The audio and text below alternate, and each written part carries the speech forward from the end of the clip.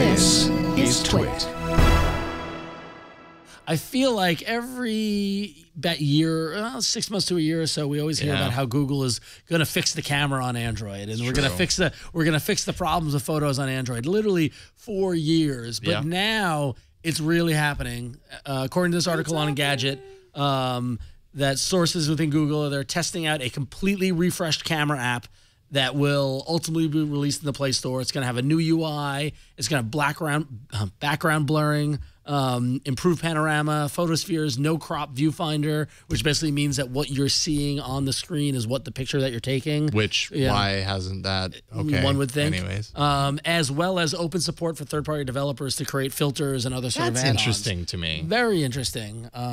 Will this is there precedent in Google's Android apps to that? To say like, oh, this part of our app, we're just going to let people develop their own filters for. I think it's neat. It's a neat idea. Yeah, I mean, not within the apps, but within the operating system. I mean, it kind of goes to the whole spirit of it, you know. But within the app, I don't remember anybody making it for like third-party add-ons. That'd be cool to have like a whole filter store that you can download to and people can submit to. Maybe they're inspired by Windows Phone that has the lenses. Yeah. Well, I mean, the Instagramification of our photography in mobile, you know, cameras and all stuff like that. I think everybody goes gaga for those filters and that sort of thing. And so now I think it's a good idea. What better way to get people to adopt a new camera app than to open it up to people to submit filters and add-ons and plugins and things like that for. So it could be interesting. Whether it solves the camera problem, I don't know, because it begs the question, how much of it is a hardware problem versus how much of it is a software problem?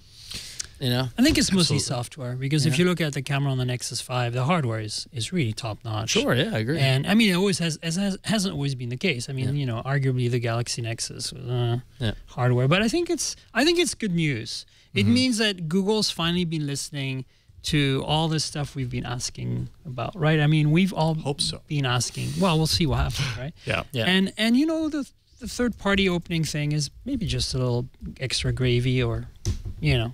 Yeah, icing on the cake. Yeah, like the doubter inside my head looks at this and I believe it all. When you the see filter thing is the thing that I'm kind of like, I could see that being one of those things just kind of blown out of the water. Although it sounds really cool, and I would love to see that. For some reason, I have a hard time buying. Well, so here's one potential hope is that the photography on the glass is extremely good for the hardware. Yeah, so we know that Google can do a good job with software. The question is this going to happen this time around, regardless for filters or whatever? You know. And man, I hope they get the camera UI right this time. They definitely improved it, but it's still not. Yeah, it continues to be just kind of a frustrating. It could go two ways, right? The way I see this is it could go the Apple direction, where it's very few choices and it just works every time, which would be good. But I would prefer it to go, like to have that option as one of the auto settings, and then have the way to do manual controls, which you can do on this phone. Well, sure. That actually reminds me of a couple of years ago, a video game, Marvel vs. Capcom 3 came out, and there were two playing modes. There was a simple mode and an advanced mode. And the simple mode just used 2 buttons to do the thing. You don't have to worry about these crazy arcane combos. And the advanced mode was for the gamer who wants to do the up, left, down, B, right? All that kind of stuff. Are you an expert user? Exactly. Or are you and so having that choice would be great, because that's the thing is that, like, I don't consider myself an expert user.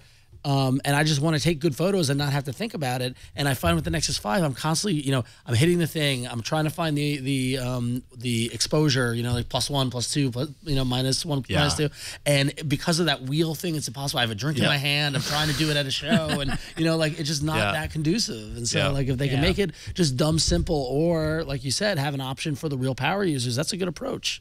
So we'll see. Agreed. Yeah, I'm looking forward to it, no matter what, because it's more camera apps. It needs help. Good. And also, the problem with third-party camera apps, there are lots of really good ones, but with Android, they don't really have access to the ISP, right, to the low-level stuff. So you don't really get, like, for example, most camera apps on the Nexus 5 don't support HDR+. And so what do, right? Like, you kind of have to wait.